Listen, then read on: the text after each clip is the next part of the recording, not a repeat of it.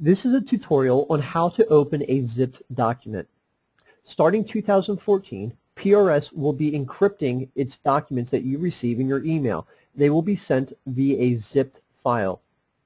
To access that file, simply download the file from your internet. You will save your file to your desktop or a location where you can access that file. I am saving it to my desktop. From there, you have two options. You can right-click the file and click Extract All, or you can simply double-click the file.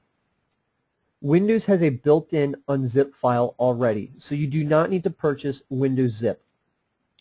Double-click your file and enter the password that has been provided for you. Click OK, and now the document will be able to be displayed.